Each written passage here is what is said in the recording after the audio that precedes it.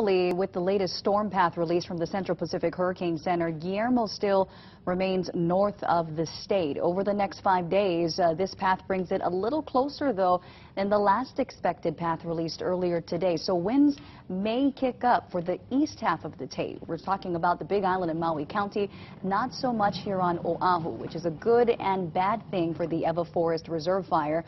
Lack of winds won't fuel the fire, but it also means it will not flush out that stubborn smoke quickly.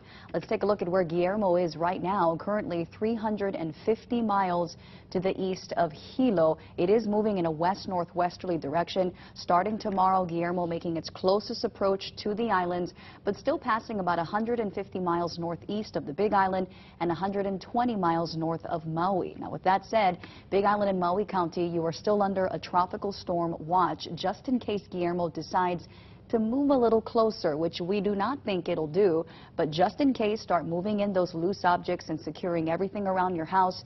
Heavy rain, not likely, but it is possible. A flash flood watch is posted up for the east half of the state. Surf, likely the biggest impact for the islands. High surf advisory in effect for all east shores. Waves will start to peak tonight for Maui County and the Big Island, and then late tomorrow for Oahu and Kauai, right about 6 to 10 feet.